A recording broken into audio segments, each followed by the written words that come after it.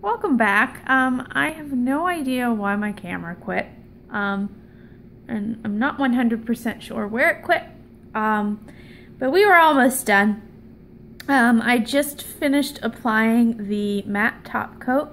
So now you see my nails are starting to become very matte. I really like the Wet n Wild matte.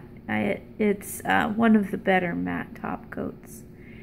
And once you get that shine off of it, the nails look pretty blue.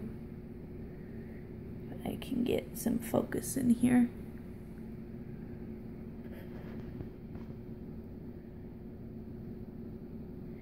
But that's it for this time. I know this part's kind of short. Next week's theme is school.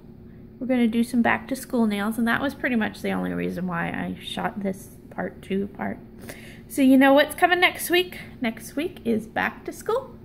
So come back next week and see what kind of nails we got.